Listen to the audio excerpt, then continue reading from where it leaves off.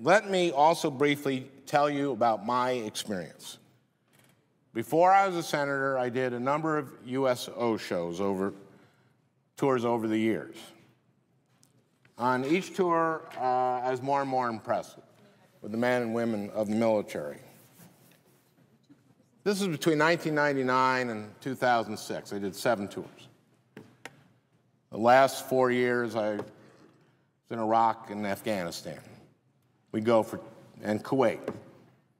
And I go with a tour of very eclectic tour of guys and women.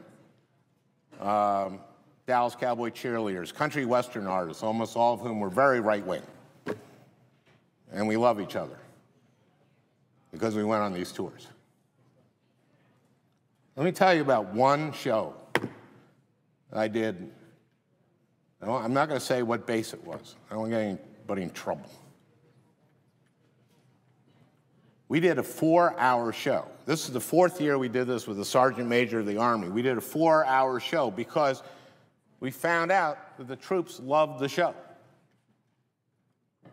Because it was a little bit of home.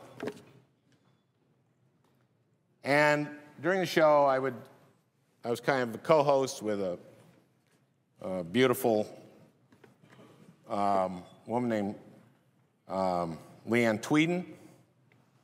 And we'd do comedy routines, and we'd introduce the music, we'd introduce the cheerleaders. I'd go out and do a monologue. And this is something I would do, I'd done for a number of years.